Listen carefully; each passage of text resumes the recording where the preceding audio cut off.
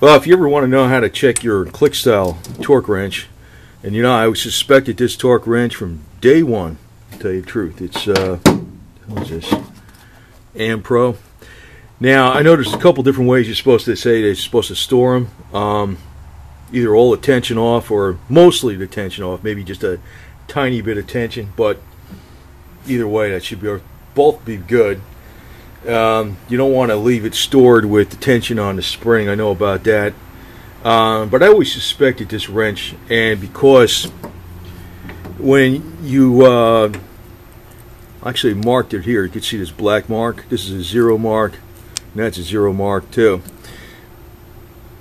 And when I turned it up on here, it never really, the 0 mark never really lined up with the line for the inch pounds. And that's one thing that always had me suspicious about it.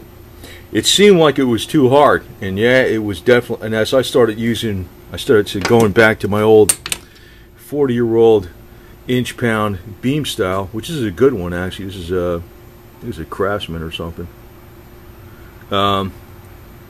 But the deal with this one, you know, it always works fine. There's no problem with it. Actually, yeah, it is something good, whatever the hell it is. But you know, you got the adjustable pointer on it. The beam style always works accurately. So I says, I got to figure out a way to check this thing out. So what I did is I had this crate. Actually, this is what the gun safe came on. And I also had, I was keeping this part around. This is a, you can see it spins in here nice and easy. This is an actual idler pulley off the Chrysler Sebring. It's the old one, but it spins nice and easy. There's no resistance in it. It's just a bearing, right? And what I got going through it is a bolt on both sides. You can see it right here. There's the other side of the bolt. So they put 9/16 bolt on each side, and you just check one against the other. You can read one against the other, and say for instance I have it on 240 inch pounds, which is 20 foot-pounds on this one. It should click on 240 inch pounds on this one. Well, it wasn't. Actually, when this is set around 120 inch pounds, it's over 200 inch pounds on this one. That's what I found out. And you know, this is not a bad deal to have around, because I'm going to keep this thing in the shed actually, because it turned out, you know, all I had to do was I jammed the pulley bearing in here, put some washers on it, and it's a bearing, so I mean it spins nice and free. Like maybe there's an inch-pound of resistance on it or something. Plenty good enough for checking this. It's jammed up in here in the wood. There's a screw up against there, piece of wood up against here. So it's in there nice and tight. I mean, I'm not going to be able to check like 50 foot-pounds with it, but I probably could though if I you know, I jam some more wood in there or something, or put a metal bracket up around here to keep it from moving. But it's plenty good enough for checking these inch-pound wrenches. Now, what I'm going to do is I might take this apart and recalibrate it myself, because it's not worth recalibrating, to tell you the truth. But the other thing is I could do is just put a note on here that 240 inch pounds on this is, I don't know, whatever it comes out to be, or 120 inch pounds on this is actually 240 inch pounds, and I'll show you what I'm doing here. Okay, so you can see the two wrenches. I got it on 120 foot-pounds on the bottom one. Now listen for the click.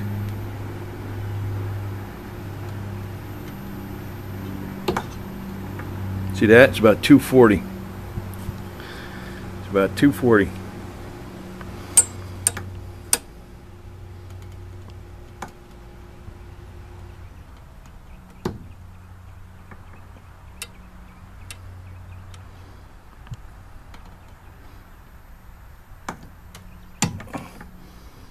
About 240.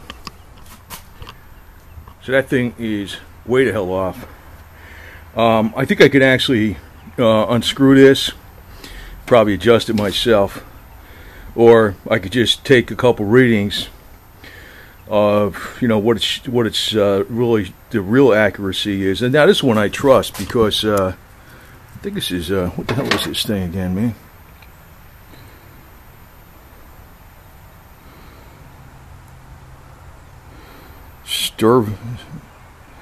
Sturvant Company, quality, I don't know, Illinois. This is something made in the USA a while ago. It's not shitty. It's high quality. So yeah, I can and you can see this is I got it on 0, so maybe it's just off maybe a couple foot-pounds or something, a couple inch-pounds, but it's definitely showing that this thing is actually, when you put it on 120 inch-pounds, this little one right here, it's actually about 240. So let's take another reading and see if I put it on some other reading and see what it says. Okay, so I put the and you know, I'm reading it right. It's like it's got like a line, because if actually I was torquing it up even higher, like there's a line goes like this and then down, and then the words are up here. If I went even further, it would even be further off. In other words, it's like I'm using that line where it goes down like this, and when you got to line it up. I don't know if I could show it on the camera if it's going to pick it up, because it's like I could barely see with a magnifying glass. There's another thing about this wrench, but now I got it on 360 inch-pounds. Excuse me, I got it on 240 inch-pounds, and it's showing about 360 on this. Watch.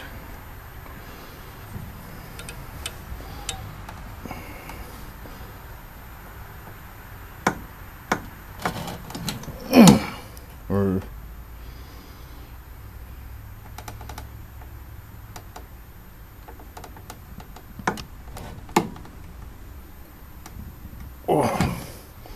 that was it. So if you put this on 120, it's 240. You put it on 240, it's about 360. Guess if you put it on 360 inch-pounds, it's about 480. It's about 120 off. Just remember that. I mean, I'm only use this thing in tight quarters, but I'll keep it. I could probably readjust it though myself, but being exactly off 120, or roughly 120, or 10 foot-pounds off, that's not too bad. It's not too bad actually if you're talking about, you know,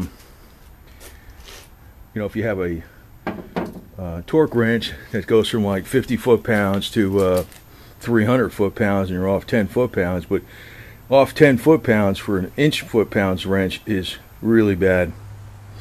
It's really bad. I didn't trust this thing from day one, and you know, but you know, this is still, I think this is good to have for,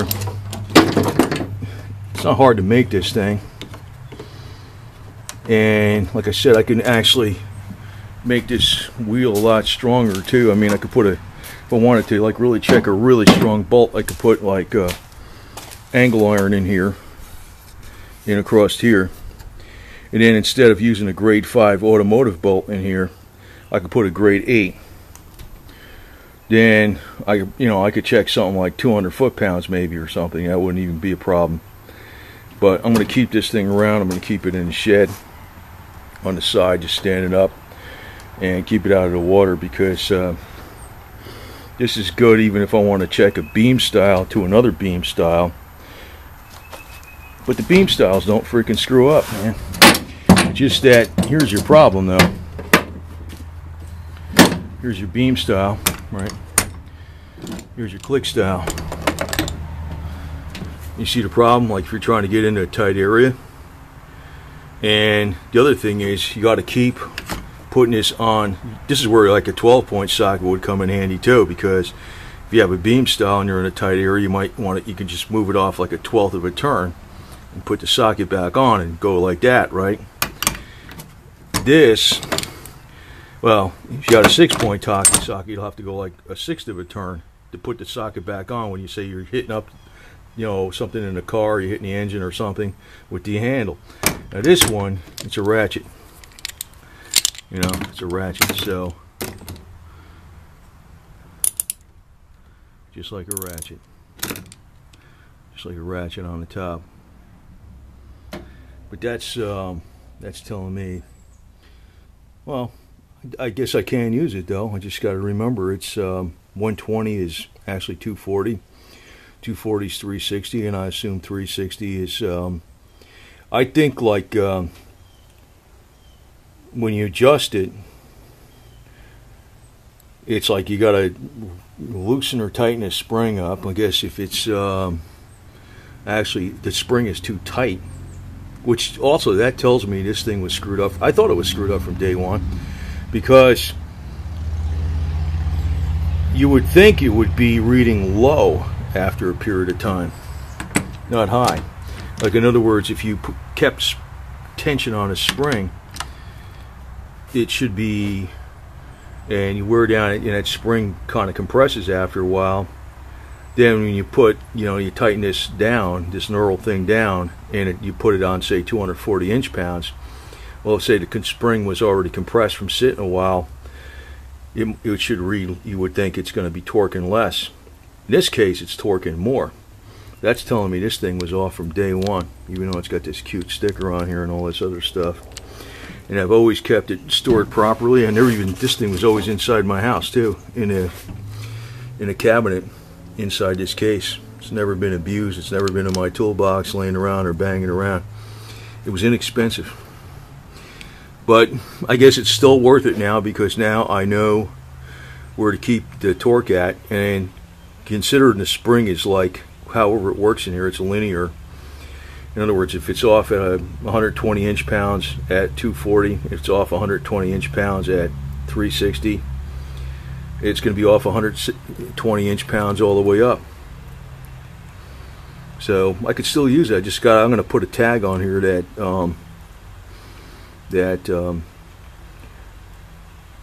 120 inch-pounds is 240. Add 120 inch-pounds to the reading on this handle. I've also marked it in black here and on here for these zeros, because these things is really damn hard to read. I don't like it. But I think it was only like 20-something bucks. But then again, now that I can freaking use it, and I can always check it. Actually, now that I think I know what the problem, I think that problem's been wrong all along. But now I know what the problem is, and considering I store it right. And, maybe I will take it apart, but I don't want to freaking screw around with it, to tell you the truth. As long as I can make it work, I'll just put a tag on here. I'll put some tape with writing 120 inch-pounds on this is actually 240. Add 120 inch-pounds. I'll just wrap it around here.